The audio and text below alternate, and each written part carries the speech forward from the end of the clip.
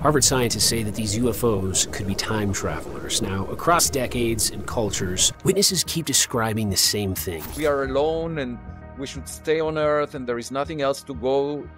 We will go through extinction. I mean, the Earth will become a desert, just like Mars. Small humanoid beings with big heads, big eyes, and barely any hair. It's weirdly consistent, but here's where it gets wild. Those exact traits, that's us. Or at least what scientists say that we might evolve into. There's this growing theory that so-called aliens aren't actually aliens at all. They're extraterrestrials, future humans, time traveling back to study their past. And look, the evidence is stranger than you think. First, their obsession with nuclear weapons. UFO sightings just so happen to skyrocket right after we developed the bomb in the 1940s, and they keep showing up at missile sites, in some cases shutting them down. So if these visitors are our descendants, I would say, of course they're going to be worried. We're playing with the tech that could alter or erase their timeline.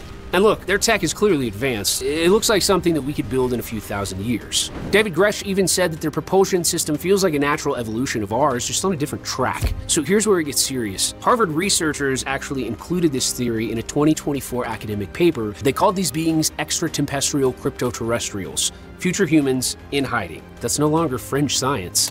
General relativity allows for closed time-like curves, paths through space-time that could enable time travel. The equations check out. The technology? Maybe not yet.